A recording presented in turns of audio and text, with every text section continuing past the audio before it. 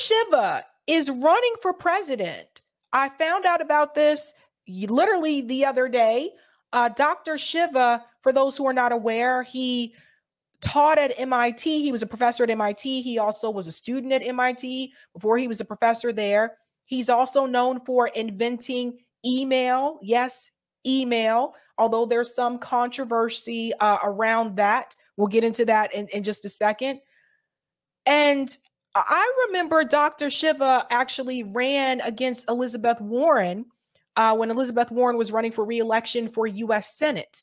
So he ran against her, and there was a big to-do during the debates because there were protesters there during Elizabeth Warren's debate with Jeff Deal. Jeff Deal's like a Trumper dude. He's run for multiple positions. He keeps losing. I don't know what his deal is. Anywho, they would not let Dr. Shiva debate.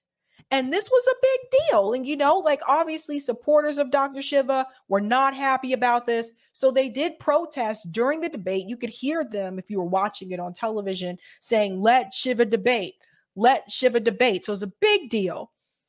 He is a very controversial figure to some because some of his beliefs and views are not on par with what the establishment would like. But I don't have to continue to explain to you who he is.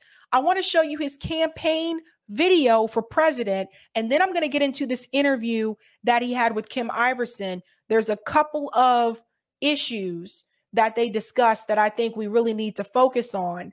And I will say this, Dr. Shiva has kind of been known for revealing information before other people did, and they got credit for it. And you're going to see that in this campaign video for president. So here we go. Who would have ever thought I'd be running for president of the United States of America?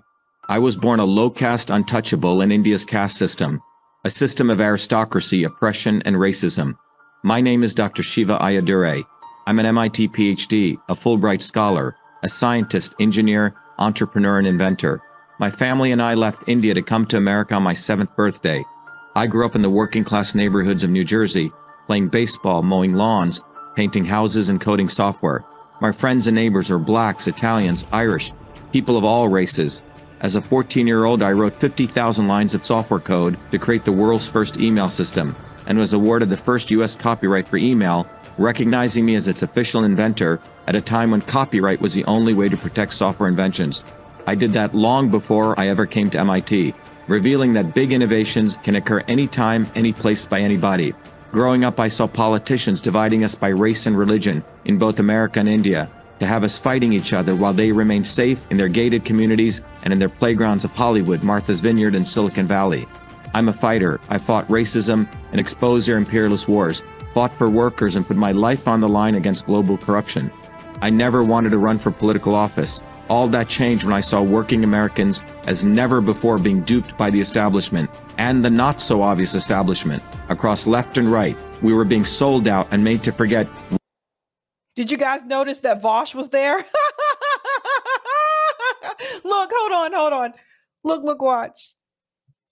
I saw you, Wary. What'd you say, Wary? Wary said, come on, man, you didn't invent email.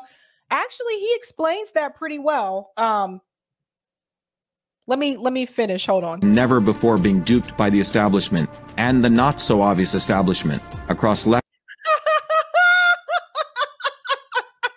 This cracked me up because he showed TYT. Look, guys, the not-so-obvious establishment. This is important. He showed AOC. Look, he shows all of them. AOC, Dave Rubin, Vosh. I'll go back and let it play. Sorry. I thought it was funny.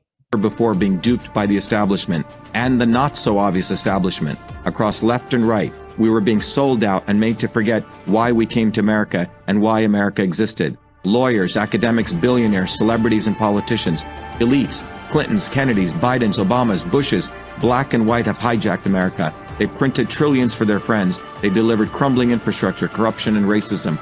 They transferred trillions to themselves, dividing black and white, fear-mongering, and fake science. Lockdowns and censorship, Dirty air, food, and water, pushing drugs upon us, making us sicker. We've been sold out. One set of rules for them and another for us. We deserve a warrior with a history of courage in putting everything on the line for you, who believes in you, not them, who has created a movement bottoms up for truth, freedom, health. I've exposed their lies at the right time, never waiting until it was popular. I've exposed their false gods. We got to pause here for a second because he points out RFK, and why is that important? It was brought to my attention, again, this is all coming my way like as of yesterday.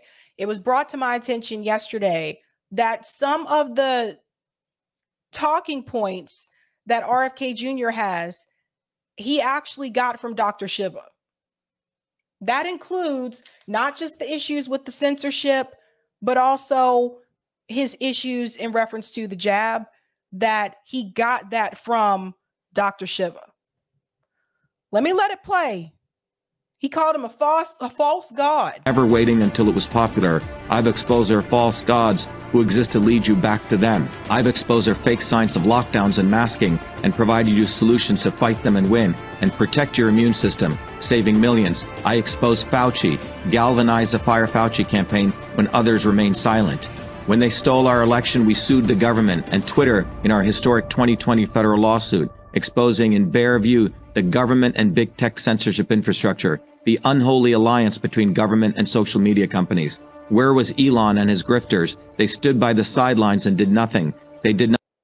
We're going to get into this too. This is another point in the interview that we're going to talk about where Dr. Shiva basically explains that he called out the government tapping into social media, and especially Twitter was one of the big ones, where they were actually telling Twitter executives what to do and who to censor and who to suppress. And he knew because it happened to him. Remember, this is someone that writes code.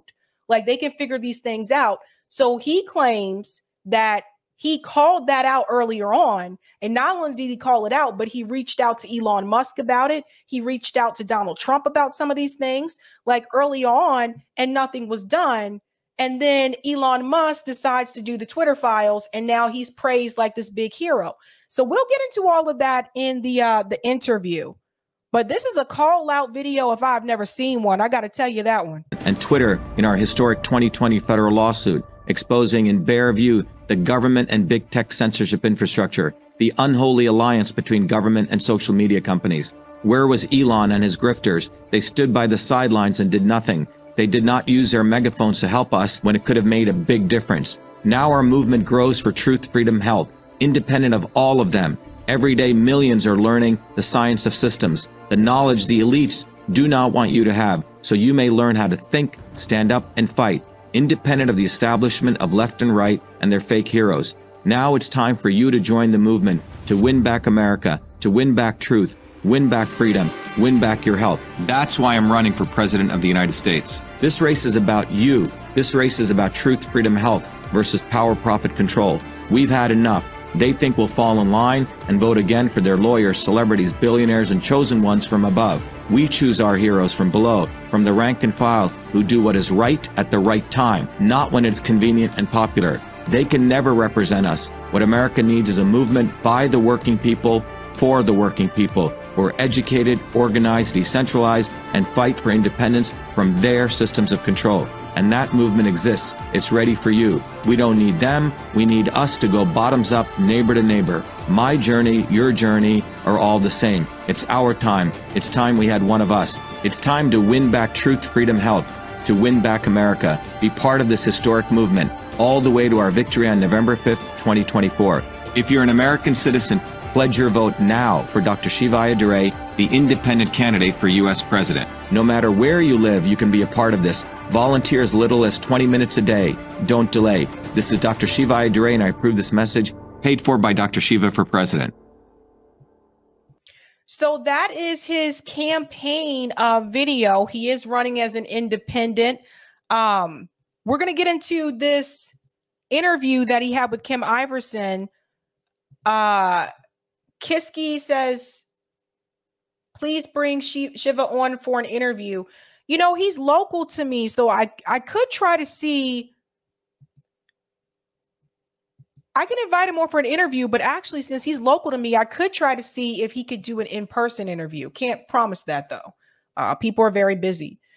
But here we go. Let's dive into this interview he had with Kim Iversen. The very first issue that I do want to focus on is where he was born, because this is one of the questions I had. Like, running for Congress is one thing, running for Senate is one thing. But when I found out that he was running for president, I wondered, how can that be? Because Dr. Shiva was born in India. He wasn't born in the US. Just like I constantly continue to tell people when they say, why won't Shama run for president or something like that? And I say, I think Shama was born in India. So this is interesting. You tell me, guys, what you think about this. Let me know what you think about this. He says, I guess there's some loopholes here, but of course, Kim coming straight out the gate. First question that she asked him, I don't blame her. I would ask the same thing. I think we all want to know, how's this going to happen? All right. And am I on full screen? Did I do full screen? There we go. Uh-oh. There's no. And that's me. You know, my reluctance about all of this, because of you were not born in the United States. You're not a naturalized citizen. And I'm a naturalized citizen. Oh, you are. I'm a naturalized citizen. Yes, yeah. You're not.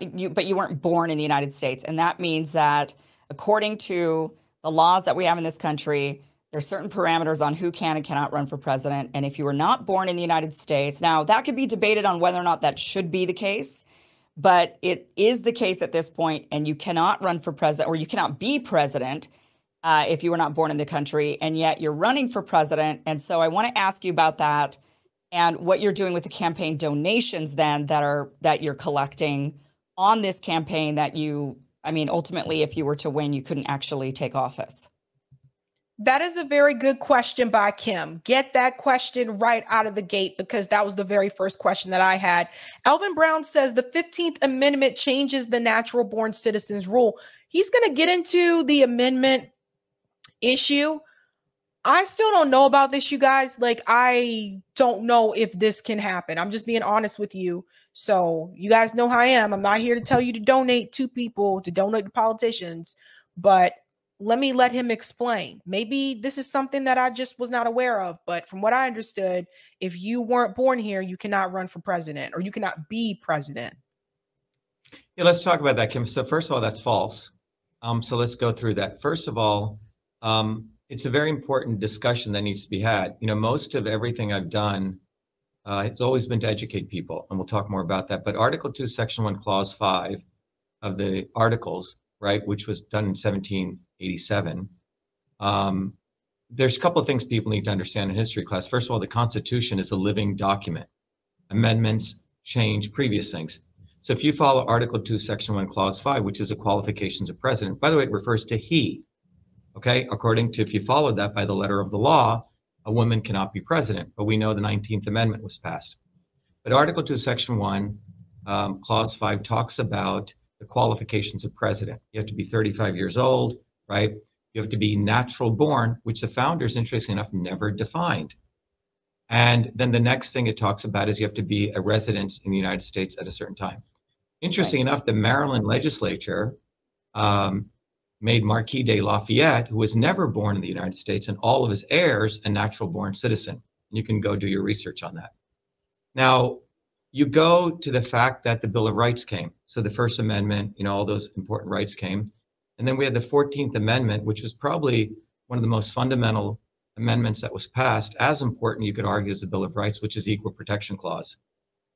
So when you go to the Equal Protection Clause, it clearly says a naturalized citizen cannot be distinguished from a natural born citizen. You cannot have two levels of citizenry. So since that passing over 100 years ago, there have been many, many court rulings where people brought up the fact how a naturalized citizen was being discriminated as a natural born. And the courts have overwhelmingly, consistently said that you cannot do this. It's a violation of the 14th Amendment. Now, what's occurred is that if you look at the history of this law, the FEC in 2011, a guy called Hassan, wanted to get on the ballot in New Hampshire. Now, this looks like he was trying to do a money-making venture when you actually look at it, not about really running for office. So he wanted to get presidential matching funds. The New Hampshire Secretary of State said, I can't put you on the ballot because you're not natural born. And again, the secretaries of state need to be educated. But the FEC, which is the governing body, really the agency on this, interesting enough, ruled after that naturalized citizens can run for president, in fact, can collect donations. Okay, but they left out the presidential matching funds. So in court rulings, there's a very, very important principle called agency deference. Huge body of law that have been done on that. And agency deference says that a court, even a Supreme Court justice, must defer to the agency to being the subject matter expertise, the SME on it. So FEC is their subject matter expertise. So by the law, A, I can run, and B, I can collect donations. Now, we have filed what's called a declaratory relief with Merrick Garland. We've sued Merrick Garland and Gary Thompson on 2 counts. First of all, is that by the law, not only can I run, but also be president. And this is an educational process that needs to be taking place. And so the declaratory relief, which we filed in DC about a month ago, tells the courts to order, no different than Brown versus Board of Education, that we want Merrick Garland to order, or the courts to order Merrick Garland to inform all the states, right? Because we live in a republic. Each state can decide ultimately the requirements for ballot access. In Massachusetts, for example, you have to collect 10,000 signatures. In Vermont, right, you have to collect 1,000 signatures. And when you collect those signatures, and they may have other requirements, right? You may have to have electors, and you may have to have X number of meetings. So we want Merrick Garland, or the courts to order Merrick Garland to tell all the Secretary of States when our volunteers, and we have about a couple 100,000 already all over the United States, when they collect signatures and they submit, preemptively, if they do that, that's a violation of the Constitution. So that's what we've done. So let me just pause there for just a second. I think that he made some really interesting points there. This is my first time, my second time watching this interview, but this is my first time actually hearing someone make that point, that technically, if you look at the actual language that's in the Constitution and the different articles, technically it doesn't say, according to him in legal terms, it doesn't say that someone like him can't run for president. So this is really interesting. We're going to go on to like Kim has like a point to make here that I think is important, but this is really interesting. And I'd like to look into this a little bit further, but I also try to see if I can interview him to see, you know, how many people are aware of this. So let's let Kim continue here. So there's going to be a lot of people who are going to push back on this idea. If it is the case that a naturalized citizen and not natural born could actually hold office. Now, I agree, you could run for office, you could collect donations, but that's different than actually then being allowed to take office once you win, if you were to win. Right. And there would be a lot of pushback on this because we all lived through the birthergate, you know, the Obama birth certificate saga, where it was, where was he really born? Yeah. Oh, he was born in Kenya. Yep. And so he could not be president. I mean, there was millions upon millions of people who believed that Barack Obama was not born in the United States and therefore could not actually be eligible to hold office. So what would you say to all of the people who fought that, even Donald Trump himself, for all those years? Yeah, look, first of all, a lot of these people probably are smoking weed and didn't really study the Constitution. Just because someone on the right or the left says that the sun rises on the east doesn't mean they're wrong. Okay, so let's take the sort of general philosophical perspective. First of all, I haven't investigated, I haven't looked at Obama's birth certificate or not, so I haven't had the chance to do that investigation. But I can tell you that Obama, if he was indeed born somewhere else, he should have taken this head on, because the 14th Amendment makes it absolutely unconstitutional to deny me the right to be president. Now, Paul Clark is one of the leading legal scholars in the country on this, and Paul has written a wonderful legal review on this. And the 3 points that we've argued in our court suit is, first of all, the First Amendment says any political speech is the most protected form of speech. So my running for office, I should be able to run. Number 2, the 14th Amendment, was really established for the states. But Bowling versus Green extended that back at the federal level to the Fifth Amendment, which is due process. So the law is there. And then another very important principle is called let the political process decide. Let me pause here for just a second because someone just made an excellent point. Der Quantum Alchemist. So yes, technically, even a foreigner can become U.S. president provided he lived at least 12 years in the U.S. and of course is loyal to the U.S. So yes, technically, even a naturalized citizen can become U.S. president provided he lived at least 12 years in the U.S. and of course is loyal to. Okay, so I'll have to look into this. Like I'll have to, you guys know how I am. I can't just take someone's word. Like I'll have to look into this a little bit more because again, I've never heard this and it could just be that I never heard it, but I'll definitely have to look into it. Mad Crab Sabs, I have his contact. I'll DM you, Mad Crab. Thank you. Shout out to Mad Crab in the house. I'll let him continue a little bit more on here and then we're going to go to the next clip. And this is something even the legal scholars who thought that this was wrong and said, yeah, let the political process decide. But fundamentally, relative to Obama, I think he claimed he was a constitutional lawyer. So if he was in fact born somewhere else, he should have argued it. So yes, I will be doing some innovation here, breaking ground as I've always had to do throughout my entire life on everything I've had to do to struggle to get what I've gotten. But this is in 10, 15 years from now, when, look, if Merrick Garland doesn't do it, it'll go to the appeals court and we'll win in the Supreme Court. It's black and white on this issue. The preponderance of case law clearly saying that a naturalized citizen and a natural born citizen cannot be discriminated has been over and over and over and adjudicated in the courts. Yeah. Okay. Let's go ahead to the next clip. I'll have to look into that, you guys. Like I said, I don't know, man. I have to do my own research with that. I want to go into this part of the interview here where they start to discuss the controversy surrounding him inventing email. And I told you guys we were going to dive into this as well, because there have been other people. If you look up who invented email, you'll see a gentleman by the name of Ray Tomlinson credited for inventing email. He brings up Thomas Hayes. And then there's also that Times article that came out that credited Dr. Shiva for inventing email. So here we go. Let's get into the email issue here. And it is to say, like, I can confirm, obviously, I mean, I live here locally. I worked at MIT years ago. I can confirm, like, Dr. Shiva is very intelligent. Yes, he did teach at MIT. Yes, he did attend MIT. I can confirm all those things. I know those, from my own experience. But I want to get into the email issue because this is the one where there seems to be pushback from people saying that it wasn't him. So I want you to hear his side of the story here. Because my programming skills were so good, Dr. Michelson, who's still there, he gave me another opportunity. If you go back to that period, women could only do 3 or 4 jobs. Or not could, but that's what they were restricted to: teacher, nurse, secretary, or housewife. So if you went into any institution like this medical college, women were typically sitting at something called a desktop. They had something called a typewriter.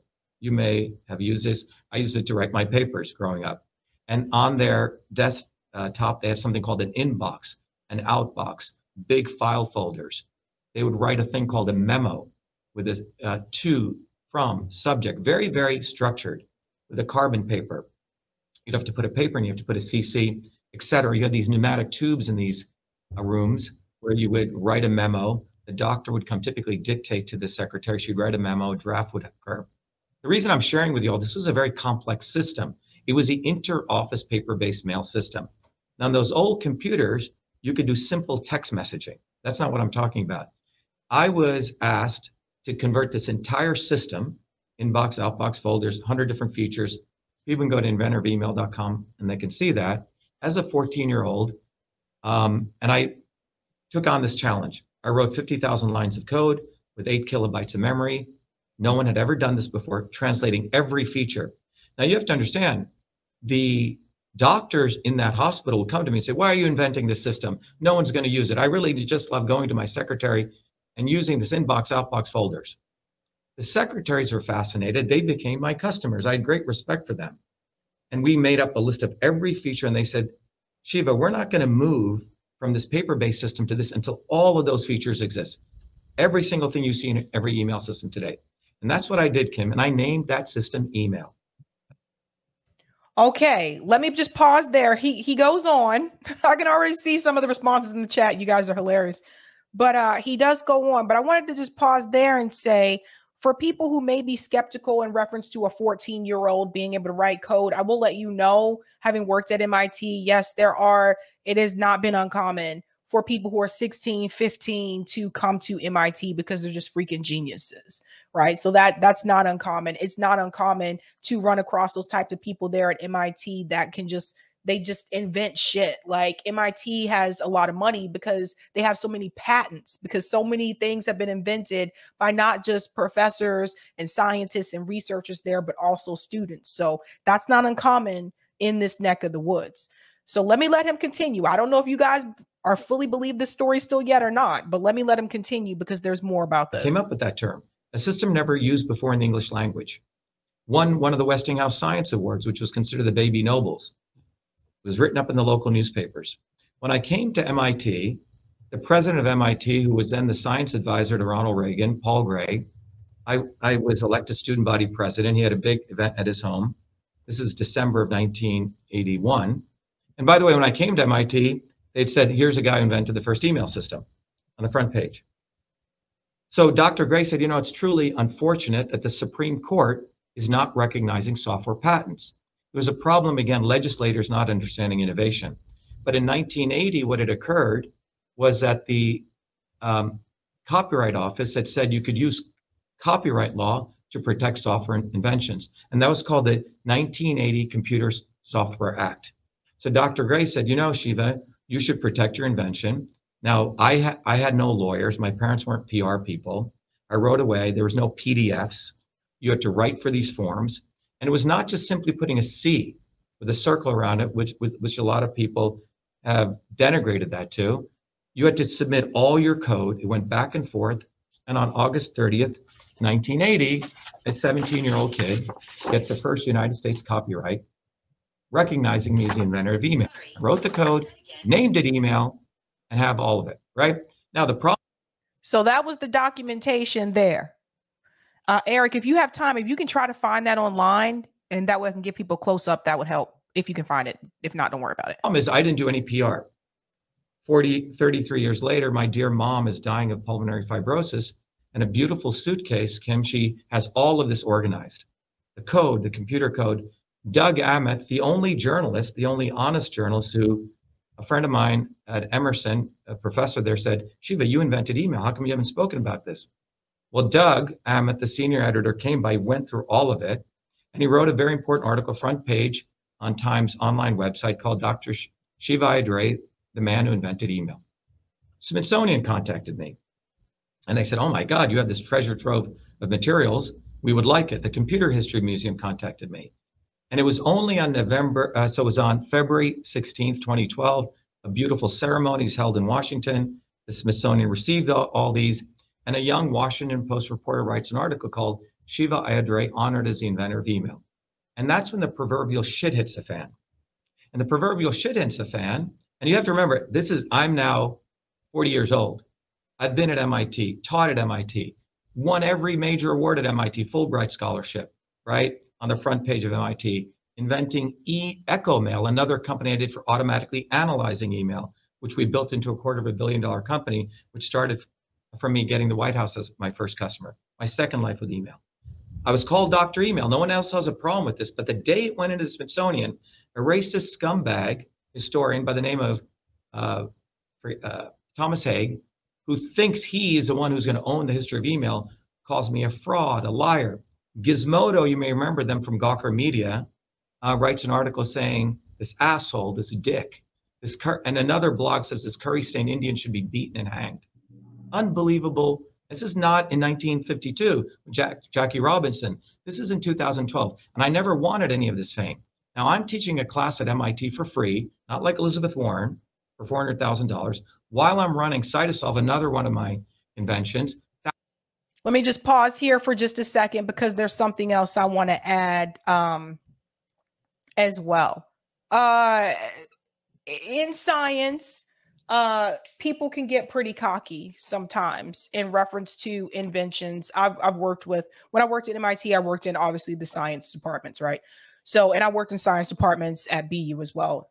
But people can get really cocky, especially over like who invented what, and you know, is that person more intelligent? And like, some people don't want to hear this when I say it, but I said it at BU and I'll say it again. Science is actually can be very conservative in a sense that there is like this expected expectation from a certain group of people that oftentimes is not expected from another group of people, meaning that some people, you know, in science, and I saw this at MIT, although MIT has gotten better over the years, where it used to be just heavily male and they didn't even want to admit women.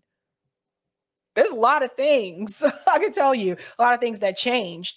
But I like noticed some things. Some of the things I noticed was just like, it seemed like if something was invented by a white male, it was just automatically just like, oh, okay, yeah, of course. But there tends to be, and not just like an MIT thing, but a science in general, there tends to be more hesitancy when it is someone who is a woman or someone who is a man of color, and particularly a woman of color. There seems to be more pushback. And this is a problem in science. We've talked about it oftentimes when I worked at those institutions, that they have to change their way of thinking. They have to decolonize their mind. So we've talked about this before. So some of the racist attacks that he's referring to, that is actually not surprising to me. Thousands of calls come into MIT saying, how dare this guy say he invented email? The ARPANET guys did it. Well, the military, of course. Yes, it's always the military, right? Complex. Yeah, exactly. And you nailed it. And this is the issue. You got to understand, I was a model minority, which MIT loves. The liberal elites love to promote the model minority when they think you are part of their establishment. And we're going to pause that part there and we're going to go into the next clip. That's actually a really good point that he makes there, how the liberal elite love you, the model minority, when you are a part of their establishment. The moment that you try to go against them, that's when they have issues with you. So I said the same thing about Keith Olbermann's attack on Cornel West. People loved Cornel West when he's a part of the Democratic Party. The moment he does what they consider to be stepping out of line, they have issues. We're now going to go to another part of that interview where he brings up the Postal Service and free speech. And I thought this part was very important, where he brings up the Postal Service and free speech. And that part he made there about, he said about Elizabeth Warren, is true. Like Elizabeth Warren, like these people make a lot of money. Some people make a lot of money teaching these classes, you know? Okay, yeah, go ahead and do that, Eric. I want to show people that image. I'll come out of the Zoom part. So Eric did find that document, so I do want to go ahead and show that up here. And here it is. Boom, bam, boom. So here's that document, guys. So it says Certificate of Copyright Registration. I'll make it bigger for you guys, as big as I can. Certificate of Copyright Registration. It says August 30th, 1982. Hope you guys can see this well. Title of this work, email. Previous or alternative titles, computer program for electronic mail system. Name of author, Mr. Shiva Ayandure. So that's his name. Created and write entire text of the computer program. So this is the document I did want to show you. And it says copyright claimants, Mr. Shiva, and it gave his address in New Jersey at that point in time. Then it said here, mail certificate to Shiva at 97 Bay State Road, Boston. So that's important too. So that shows you that was during the time when he was at MIT. So, and not everybody that goes to MIT stays in Cambridge. Some of them stay over on the BU side of that Boston Bridge, just FYI. So this is it.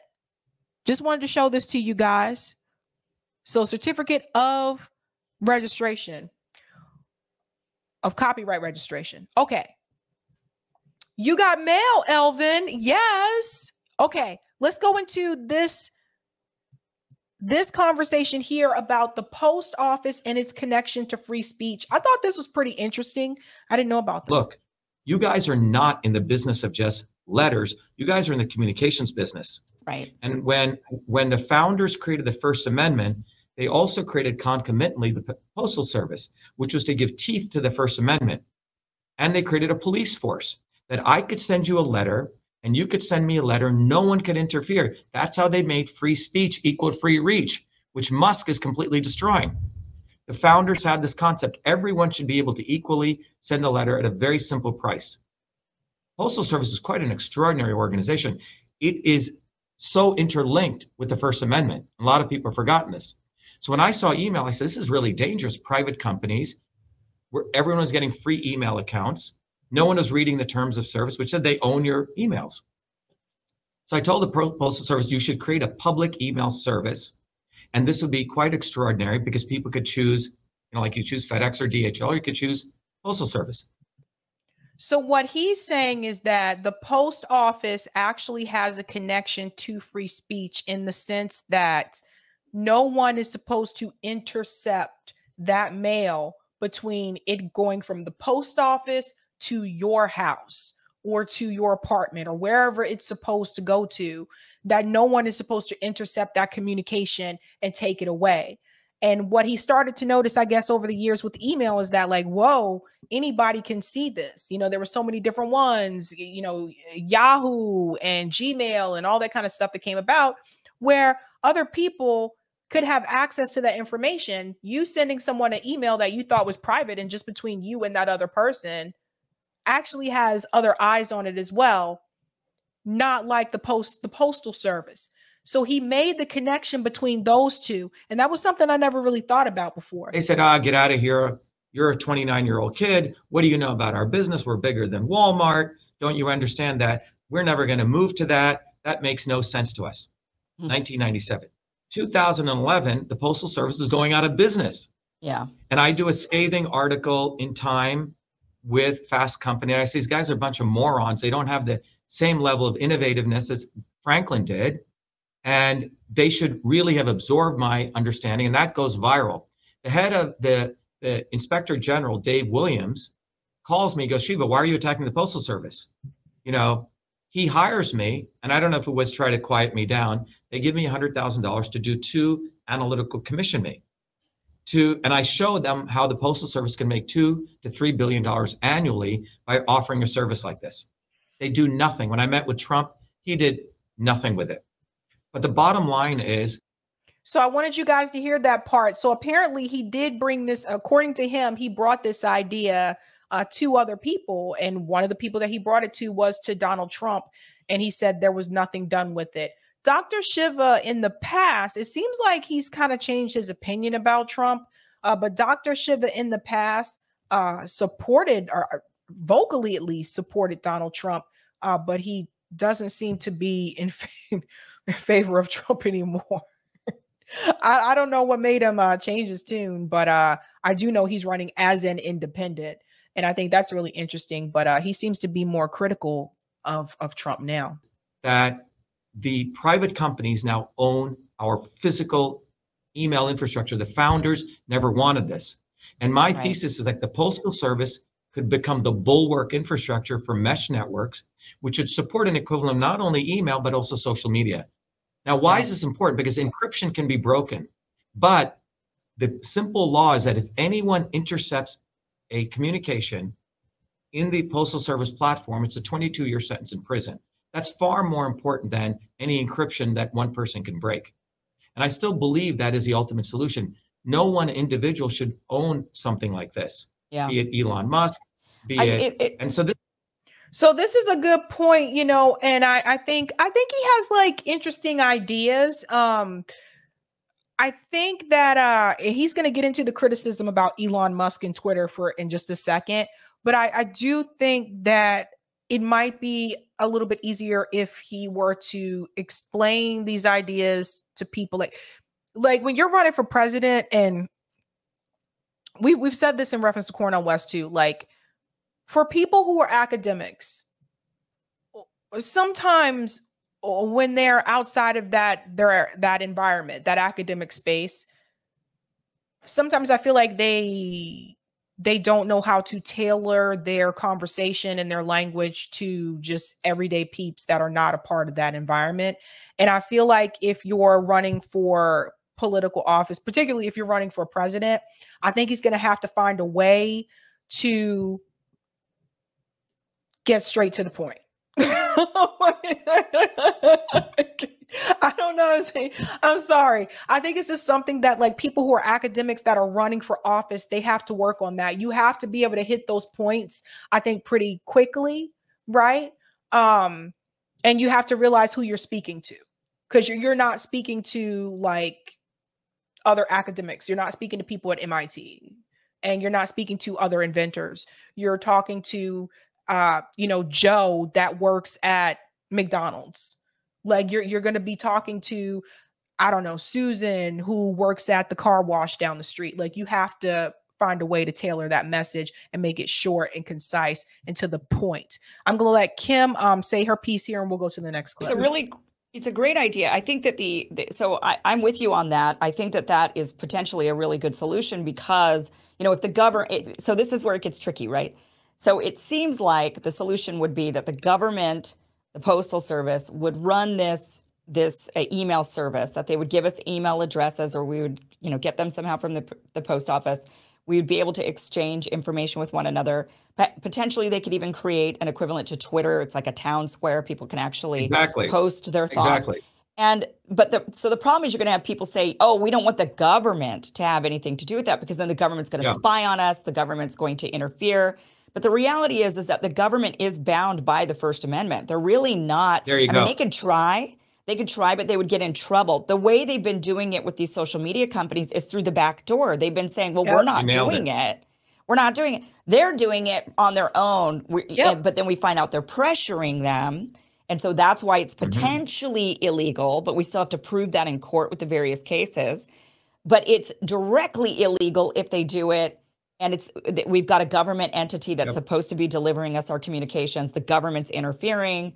That would be directly an infringement, a violation of that First Amendment. So a lot of me does believe actually that, I know a lot of people don't believe the government is the solution, but in some cases, in certain scenarios, it's just like I don't want private people owning roads, because then they're maybe going to tell me I can't drive on them, right? I mean, there are certain services like the fire department, the police department, that I want the government to be in charge of, because it needs to be a service for all without discrimination. Well, and then we're going to go to the next clip. And that part that Kim mentioned about private roads, something I wanted to say about that is, if you go to like some of these other towns, like there are private roads, like especially here in Massachusetts, some of these towns here, there's like a private road that you just can't drive down that road. Because someone else owns it, and not the state. So let's get into this piece here where he starts to talk about Twitter. I go, this has nothing to do with it. I said, you guys violated federal law. Up until that point, Kim, I have about 300,000 followers on Twitter. And I'm a bona fide federal candidate because we moved our candidacy to a write-in campaign. You have to understand, we raised $2 million off Twitter. Twitter is the most important platform for politics.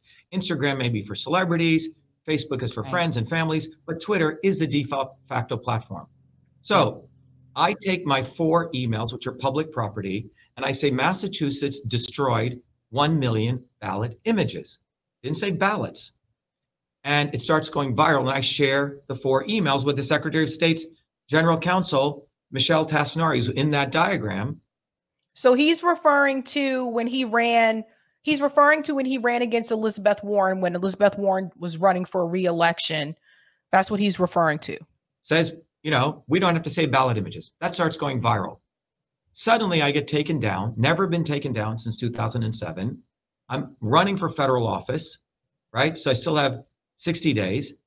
And Reuters, another ridiculous organization, puts out a press release saying, Shiva Ayyadurai taken off Twitter because he was saying ballots were destroyed. You see, they left out the word images. And then a fact-checking organization does a blessing in disguise for me. They said, yeah, he's lying, but they say, we contacted the Secretary of State and they told us the government of Massachusetts contacted Twitter. And I go, whoa, whoa, whoa. Government, like you said. The reason sometimes it's good to have government own these things is government, the highest form of speech is political speech. So the government, according to that report, had contacted Twitter. So immediately I look for lawyers to file a First Amendment lawsuit. I'm still running for office in a federal U.S. Senate campaign. Yeah, so this would have been even different if he were not running for office at that time. I know several people that have had their accounts suspended or removed on Twitter, and that shouldn't happen. None of those people, in my opinion, did anything wrong.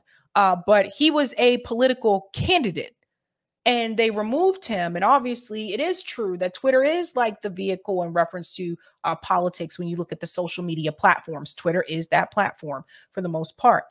And so they removed his account, which in a sense hurts him promoting his campaign. Imagine if that happened to anyone else. Imagine if Twitter removed Joe Biden's account tomorrow. Think about that for a second. So he had an issue with it. But the point that I'm trying to highlight here, this is going back to that particular election, because what this shows you is that even back then, Dr. Shiva had already called out the fact that they were removing people. The government was telling Twitter to remove people from Twitter before Elon Musk even started the Twitter files. He had already brought this to the attention of people, and you'll hear later on of some people like Elon Musk and Tucker Carlson. He had already brought this up because it happened to him. Let's continue. No lawyer wanted to take this, Kim. Why? Because the Secretary of State is a guy called Bill Galvin. He's known as the Prince of Darkness. He owns every freaking politician in Massachusetts, every judge. So I had to do this myself. I don't know law. I've never represented myself in federal court. I had to go study state action. I filed not only the lawsuit against the government. Remember, I filed against the government, not against Twitter. And in that lawsuit, I filed a PI, a preliminary injunction. Judges do not like to give PIs unless it's an emergency and you're likely going to win the overall lawsuit. So anyway, I go, I think October 15th, somewhere around there, into federal court. I was given the PI hearing, which itself is a big victory. I wrote to Tucker Carlson, who I call another name starting with an F. Okay, you can add it, okay? Because the reason I called him that is he claims to be a fighter for free speech, a patriot. This guy got everything I gave him. I said, Tucker, I have the most important lawsuit violating free speech. Then on October 15th, me and the judge cross-examine the social media director of the Secretary of State, the government of Massachusetts. The judge says, how did you decide to throw Dr. Shiva off? Why? He goes, oh, he was spreading misinformation. What was the misinformation? He was saying ballots were destroyed, which I didn't say. I said ballot images. Nonetheless, the judge says, so what did you do? She goes, well, we wanted this down. He goes, what did you do? Well, we contacted Twitter. He goes, how did you do that? He goes, we have a portal, the partner support portal. He goes, what's that? He goes, we get VIP treatment. And he goes, really? And he goes, what did you do? He goes, we informed that he needed to, this needed to come down. And he goes, what happened? This is all in transcript, Kim.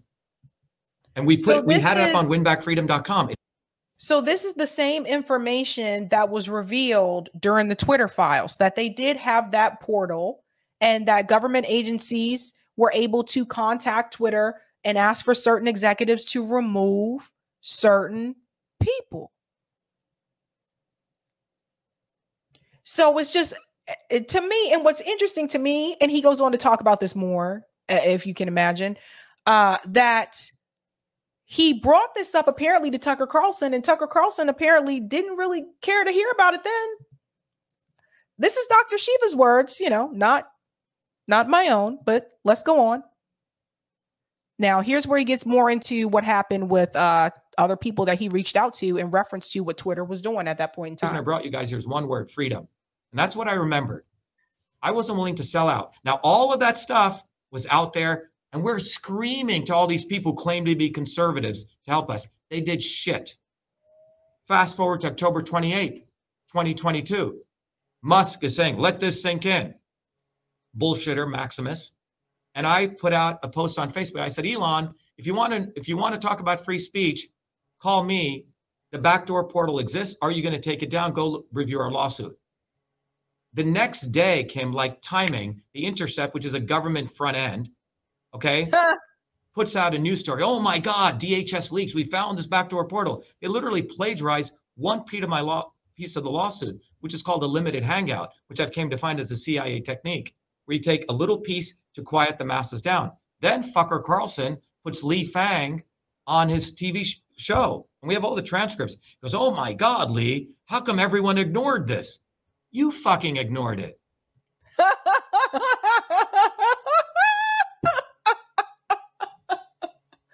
don't know what to say. I don't know what to say, you guys, except for yikes. Fucker Carlson ignored it. He's an actor.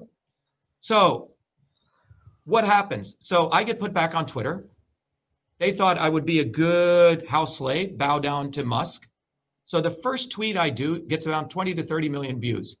I go, Elon, why don't I become your Twitter CEO since you're looking for one? I invented email. I got all the credentials, and I stand for free speech. That goes viral.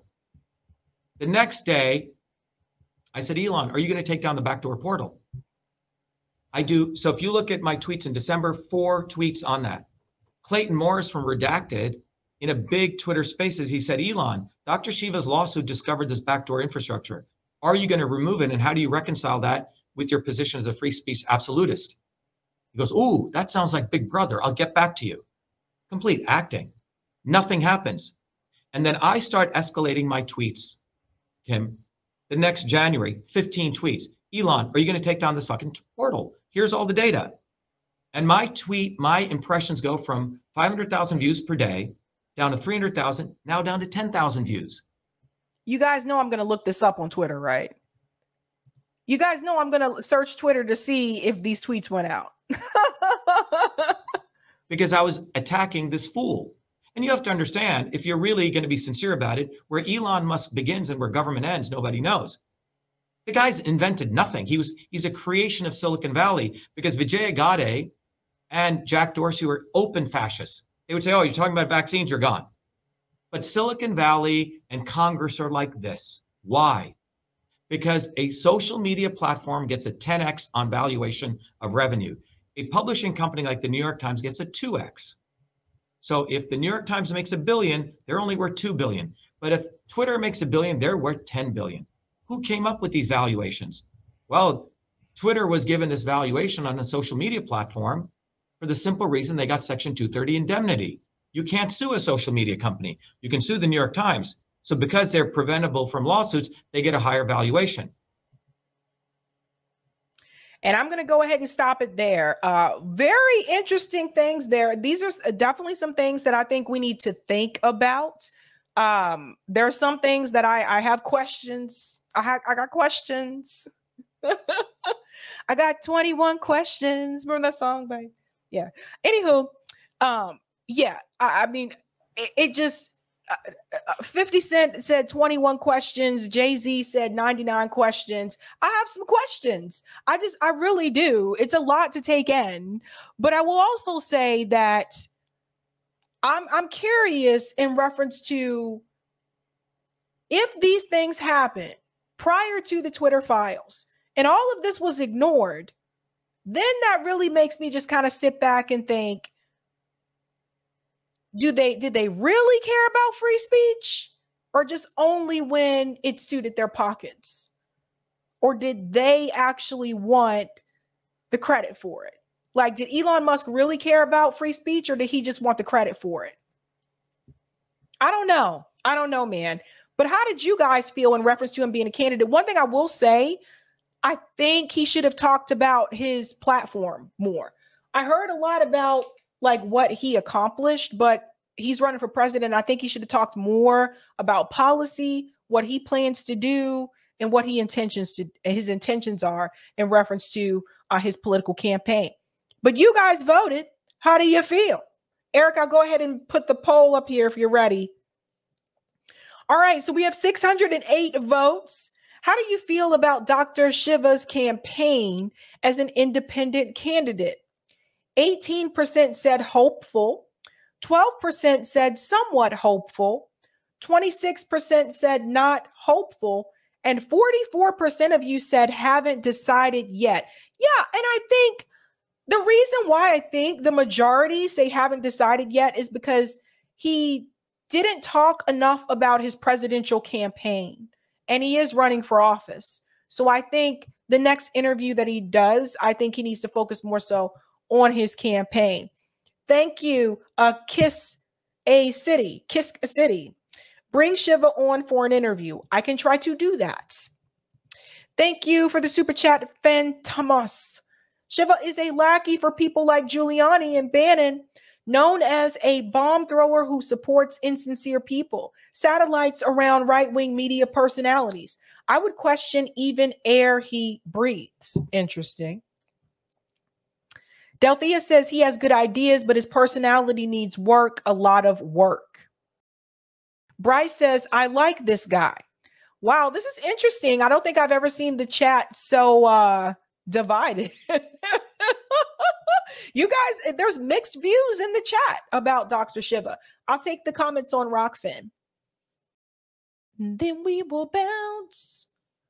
Thank you for the tip on Rockfin, Roger. Did this guy say that he was not born in America and he wants to run for president? Did I hear that right? Because if so, he can't be president. Look, I'm going to have to look into all of this, right? And thank you for the tip, Snork. Two Secretary of States had to have hearings to be eligible, but had to be stripped of ability to become president. Interesting. Well, I don't know, guys. I don't know. But I'll try to see if I can get Dr. Shiva on and focus. I want to focus on like his campaign, like where he wants to go with that. I think the campaign ad, I think he did a good job with the ad. But what was funny to me is when he said the establishment, and you notice it had Bernie Sanders and Hillary Clinton as the establishment, and people who are also establishment but pretend not to be, and it showed TYT and Vouch and all of those people. I think that's very, very, very important to highlight. I'm just keeping it real. Anywho, Bryce says I'm gonna have to clarify. Oh man,